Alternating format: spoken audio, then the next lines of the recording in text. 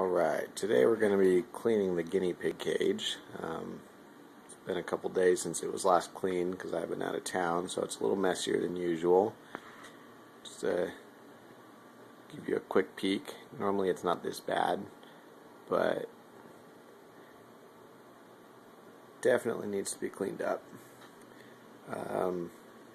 This many pigs, we usually clean it every 3 to 4 days or so. Sometimes more often, sometimes less often, just kind of all depends.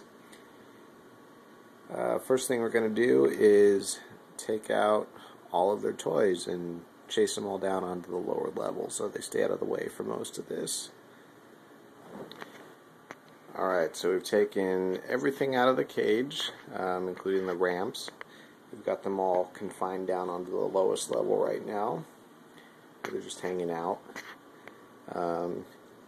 As you can see, we've got quite a bit of fur. It's shedding season, and pellets that need to be cleaned up. We're going to replace all the bedding in here. A bunch of sticks and twigs left over from their chew toys that they've managed to pretty much shred into small pieces. It's handy to have a trash can close by because you're going to need it. So, next step is to pull the blankets out, shake them out, set all the cage stuff over here aside, refilled their hay balls. Probably going to end up washing all of their pig loos today too, just because it hasn't been done in a while, and their tunnels. You can see they've managed to get stuff caked onto that.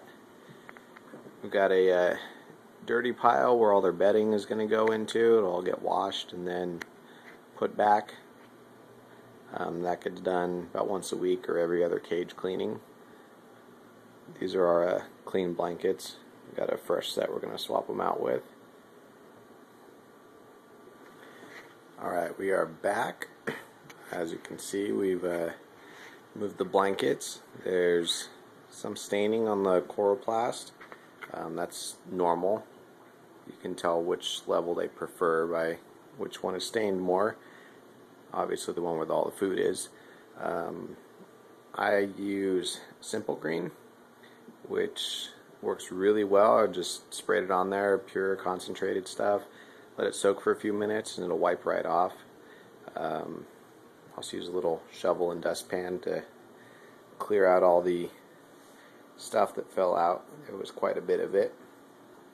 I'm going to do the same thing to the lower level after I get the top ones done. Try and do it in segments so that the pigs have a place to go. I will end up having to put them in the small cage for a little bit though, towards the end to wrap everything up. I'm going to go throw the first load of dirty blankets into the wash, and then come back, scrub them out, and show you guys how effective that Simple Green really is. Alright, we are back. We have scrubbed out the cages just using a Scotch-Brite sponge scrub pad combo and some hot water. Simple Green usually does the trick on its own. If you want to, you can use pine sol instead or in addition to. Both of them help fight the smell. You definitely want to wear gloves though when you do it, because both of those will eat away at your skin, as I found out the hard way.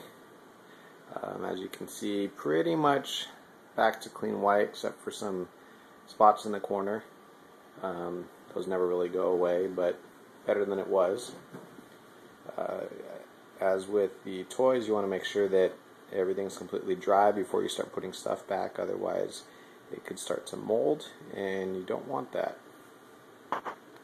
So we're going to go ahead and do the bottom level here, move the pigs into the small cage, and get that all cleaned out so that we can start putting everything back together for them.